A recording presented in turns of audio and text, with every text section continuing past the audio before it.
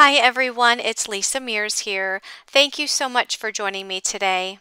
Shaker cards are one of my favorite types of cards to make, so I'm super excited to share a spring shaker card that I made using the Umbrella Shaker die set from Pretty Pink Posh.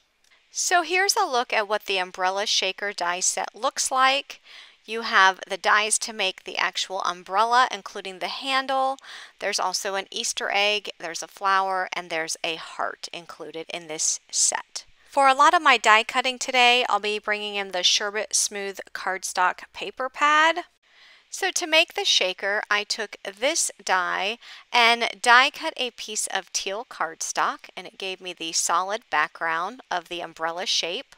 And now I need to cut out a frame. So I'm using this layering die and I am just centering it on the umbrella shape, adding some mint tape and die cutting it. And when that comes out of the die cut machine, you get this frame. And if you look at this up close, you'll see all of the beautiful detailed stitching all around the shape of that umbrella. So I took this die again that cuts out the solid piece of cardstock and die cut a piece of lighter teal cardstock. That's going to go in the background of the frame. And I also die cut a piece of acetate. So I want to show you here that you can simply take the top frame with the cutouts and add it directly to the solid shape and just have your umbrella without being a shaker. But since I love to make shaker cards, I'm going to turn this into a shaker. But first I want to add some depth to my umbrella by adding some ink to the edges. So I'm just taking an ink color that matches the color cardstock and adding ink to the edges of the frame. Next, I'm going to add glue behind the umbrella frame, and I'm going to add this to the acetate piece that I die cut. And I'm going to add an acrylic block to the top just until the glue dries. And once it dries, I'll go ahead and turn that umbrella piece with the acetate over to the back side, and I'm just adding a thin piece of double-sided adhesive foam tape to the cardstock. Make sure that all of the foam is connected from edge to edge so that your shaker pieces don't fall out. I'm going to add my shaker pieces to the top of the solid piece of light teal cardstock. And the shaker pieces that I'm using is the Pretty Pink Posh Flower Garden mix. It's the brand new clay confetti that came out with their March release. And I love this mix because it has beautiful, vibrant colored flower pieces mixed with some leaves. And you'll see it close up in just a moment. So I go ahead and remove all of the backing of the foam tape. And I add the top piece of my shaker directly to the bottom piece to secure all of those shaker pieces inside. So here's a closer look at the shaker, and you can see that beautiful flower garden confetti mix inside. Next, I die cut the umbrella handle out of the same color cardstock, the dark teal and the light teal. So I have the layering piece out of the darker teal, and then I have the whole handle out of the lighter teal cardstock. And I just inked up the edges, and then I'll add this layering piece to the bottom of the handle, and then I'll go ahead and set this aside for now. Meanwhile, I'm going to work on my card background. I took a piece of white cardstock and I cut it with a stitched rectangle die. I wanted to go for a very clean and simple look, nothing too busy, because I really wanted just to highlight the umbrella shaker on this card. So all I'm doing is taking some Distress Oxide ink in Kitsch Flamingo, and I just inked up the bottom right corner and probably up halfway to the middle of the card.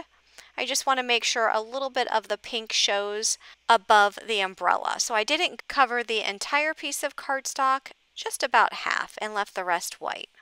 I'm going to stamp a sentiment onto this background from the Easter Sentiments stamp set. I'm going to use the sentiment "Have a Lovely Day," and I'll stamp it in black ink at the top right hand corner of this panel.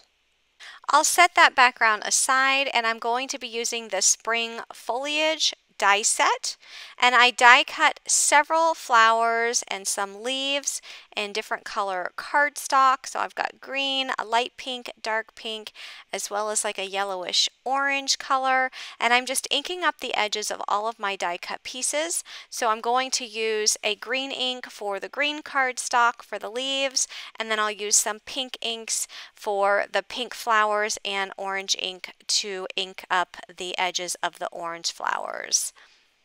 And that just adds for some nice depth to all of those die cut pieces.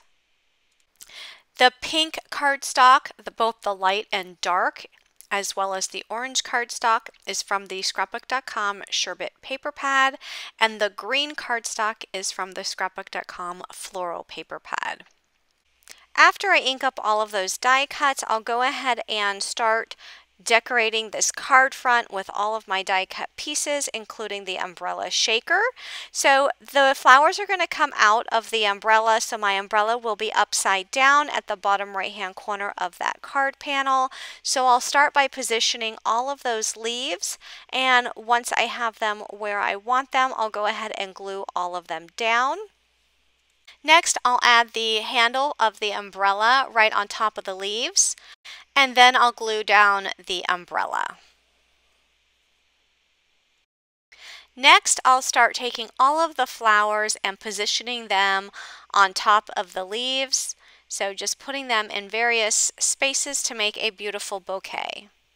Once I've laid them all out, I'll go ahead and start gluing them down. Now I do want to mention, notice that I did not add centers to any of the flowers. The die set does have dies that you can die cut cardstock to add centers, but instead of doing that, I am going to just add a liquid embellishment to the centers, and it'll be super quick and easy at the end to do that once I have everything glued down. Next, I'll add this to a white A2 size card base. So my card base measures 4 1/4 by 5.5 inches. And then after I add that to the card base, I'll go ahead and use my Scrapbookcom pops of color, and I'll add drops of the pops of color to the centers of all of my flowers. And this is just the white gloss. Now, once I finish this, I'm going to let this background sit until all of these drops dry. So if you are adding a liquid embellishment, this is the last thing you want to do to complete your card. So this card will make a beautiful spring card. You can use this for an Easter card, you can use this for a Mother's Day card, even a birthday card. So this die set is pretty versatile. You can use it for many occasions. If you're interested in finding out more about the products that I used today, I will have links to all of the products in the description box of this video and on my blog at lisamearsdesigns.com. If you like this video, please give it a thumbs up, and if you like to see videos like this and want to see more, make sure you click that subscribe button and turn on your bell notifications so that you're notified when I release new videos. Thanks for watching, everyone, and have a great day. Bye-bye.